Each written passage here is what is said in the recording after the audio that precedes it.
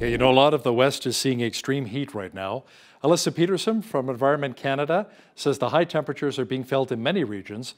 She says various heat records are also being broken. Heat records for daily records are actually kind of interesting, especially in southern Alberta, given that we have, even for heat warnings, which we do have out right now, the criteria in southern Alberta is different than it is for the rest of the province, just because of how frequent you do get hot temperatures down in that area. So, for example, like Lethbridge, the heat warning criteria is 32 degrees for 2 consecutive days with overnight lows of 16 degrees.